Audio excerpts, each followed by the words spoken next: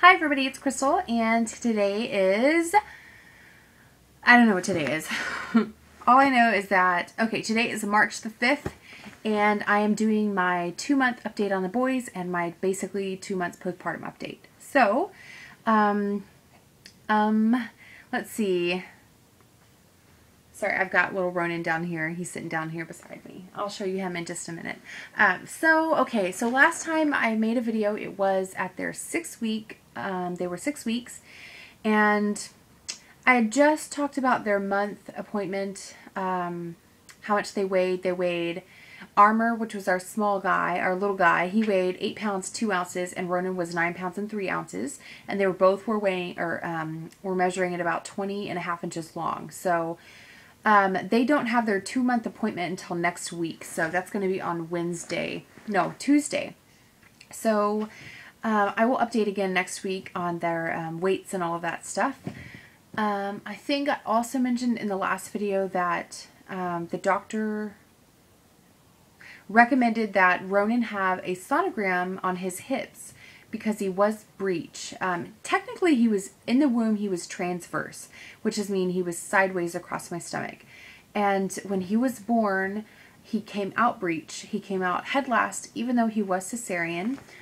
They had to pull his little ass out by his feet. And so she, sorry, my shoe is coming off. So my doctor, his pediatrician, recommended that we have the sonogram done just to make sure that nothing was out of order. And she said she felt like when she rotated his hips and everything, that everything felt fine. So we went and had the sonogram done, and she called me the very next day and said that he has some hip dysplasia on the right side. So we have to take Ronin to an orthopedic doctor, and he has that appointment next week. On the same day that they have their 2-month appointment, he has an appointment with the orthopedic doctor to do another sonogram, because that doctor is more in tune with the bones and can actually look at it more closely, I guess. And so basically they will tell us if we need to do anything. And I know that sometimes if it's severe, they will make the baby, wear a brace to keep the hips in line. Oh, come here. Come here. Do you want to say hi? Say hi, everybody. This is Ronin. Hi, everybody. What's Mama doing? Is she making a video? Yeah? Anyways, come here. So yeah, we'll find out if we need to do anything special for him. They may not recommend anything if it's not that bad. They may just decide to keep an eye on it. I don't know, maybe we'll have to do some exercises for him. I don't really know what they're going to suggest. So that's why we're going to have the second sonogram to find out really what's going on. So that's that. Last time I talked about Armor and his eyes being not focused. Well, they're totally focused now. So his eyes are pretty on track now. So I don't feel like I'm worried about him having a lazy eye anymore. I know I talked about that in my last video because I was born with a lazy eye. And hi, baby. Hi, baby. So I was just kind of worried that maybe he would have the same issue that I had. And the doctor at the time, she said, you know, it wasn't really an issue not until about 3 or 4 months, and if they're still having problems focusing, then that's when you'd want to worry about it. But over the last 2 weeks, they've like pretty much corrected themselves. So I'm not worried about that anymore. Armor, or Ronin, still has eye goop that happens. We've been putting medicine on it. I did the breast milk thing, and it doesn't seem to have made it go away. So we're putting medicine on it. We're putting it's erythromycin, just like an eye ointment antibiotic. So I've started doing that. Let's see. They are sleeping well. They don't sleep through the night, but they wake up, like, usually we do our late night feeding at around 11 or 12, and then they wake up around 3 or 4. Sometimes they'll stretch it out and wake up at around 5. not all the time. So they basically wake up every 3 hours, sometimes every 4 hours. During the day, they wake up every 3 hours to eat. They're like, they're little alarm clocks. They know exactly when it's time to eat. At nighttime, they sometimes will sleep a little bit later, but not a huge amount. Sometimes they surprise me.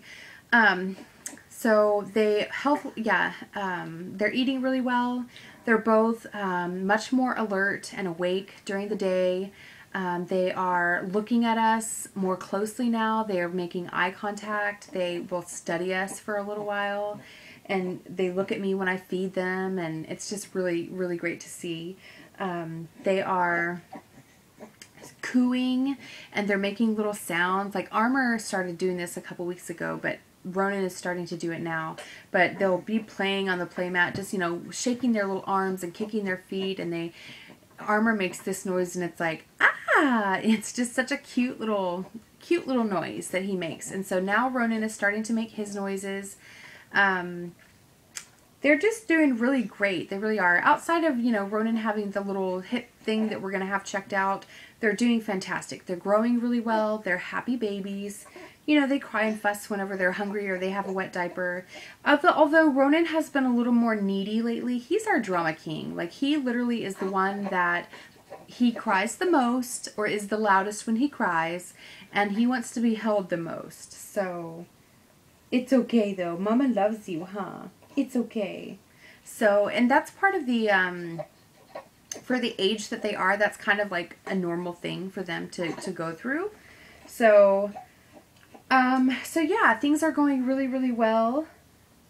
I just can't believe they're 2 months old. I know I say that every week or so that I make a video, and I know I said that throughout my whole pregnancy. Oh, I can't believe I'm this far. Oh, I can't believe I'm this far. And now I'm just going to say it every week that they're, you know, a week older.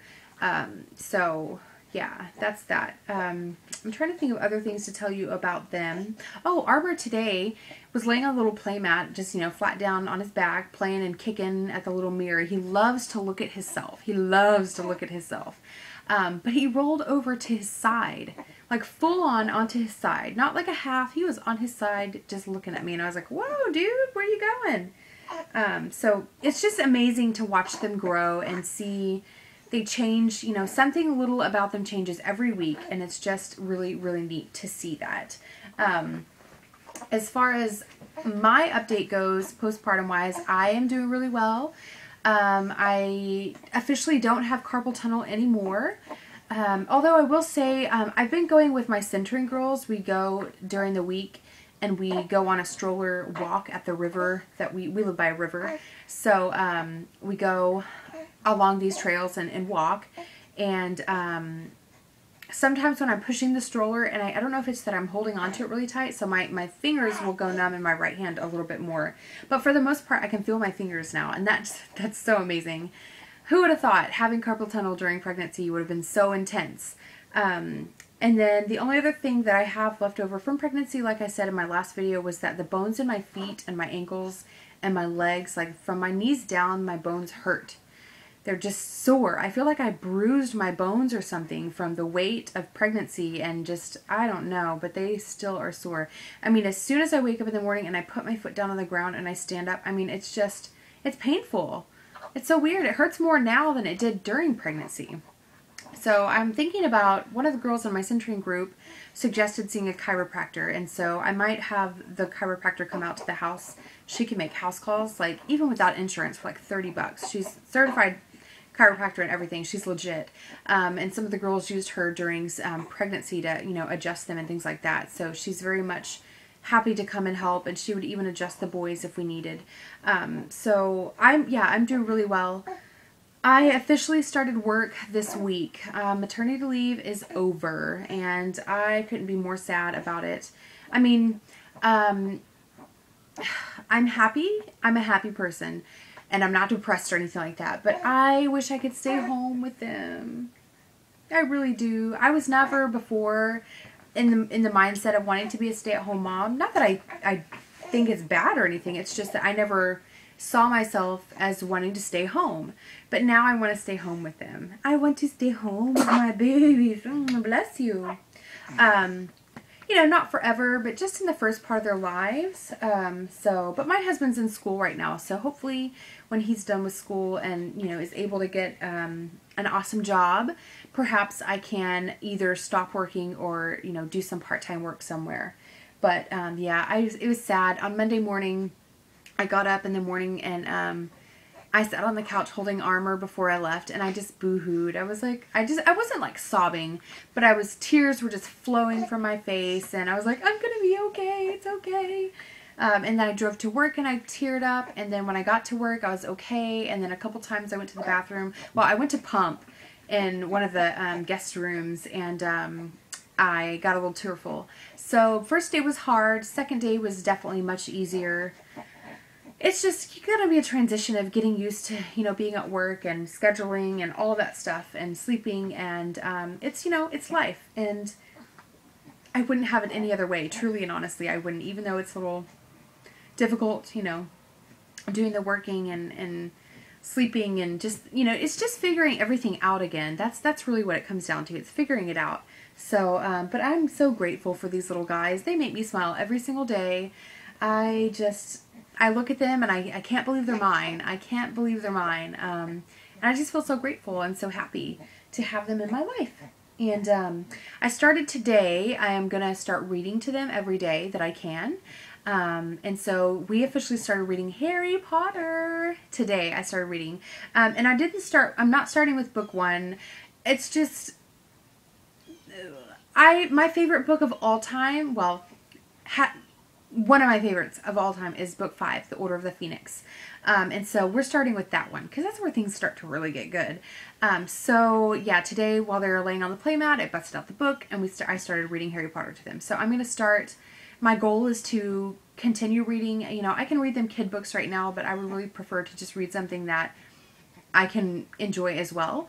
And, you know, they are developing their language skills right now as far as mentally, even though they're not talking, they are developing brain-wise their ability to understand language and stuff like that. So I just figure if I read to them every day, then that's going to help them even more. So I think that's it.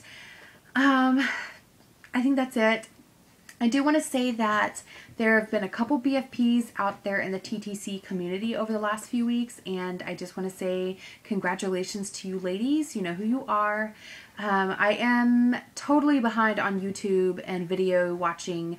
Right now I'm basically doing everything off of my phone. My computer is in our office, and I'm never in the office anymore. I'm just in the living room with the boys. So I'm actually, this week I'm gonna, probably tomorrow, I'm gonna be moving my computer system into the living room so that I can be with the boys and still have some computer time.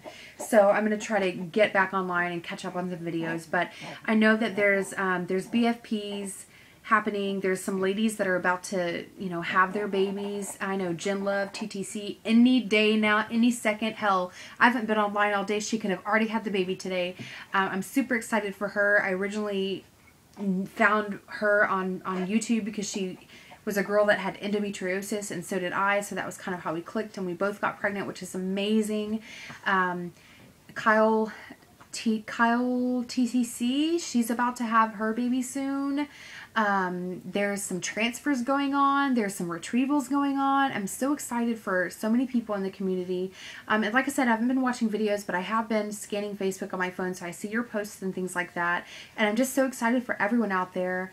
And of course, wishing everyone luck who's out there still trying. I'm thinking of you, even if I'm not commenting or interacting with you a lot. I think of all of my TTC girls all the time. I mean, just having these little guys, it makes me think of how unbelievably lucky I am to have them. How unbelievably lucky I am that IVF worked for us on the first time. I just am incredibly lucky, and I think of all of you out there as a whole, and just I wish you all the very best. So I think that's it for my video update. If you have any questions, leave them below, and I will eventually get to comment back. That's another thing. I'm behind on YouTube. I am so behind on commenting. Like I said, I'm doing everything from my phone right now, so it's just a mess. But, uh-oh. So hopefully I will be, again, I'll have my computer set up this week, and so hopefully I can get back into that a little bit more. Anyways, everybody, I hope you have a great day. Little guy just spit up a little on me. Did you spit up on Mommy? You did, huh? You did. Yuck. Yuck, yuck, yuck. Say bye. Obviously, he can't say bye, but let's look at the camera one more time. Say bye. He's checking. They are getting so strong with their little neck muscles. He looks so much like his daddy. You look like your daddy. Anyways, everybody have a fantastic day, and I will see you all next week for another update. Bye.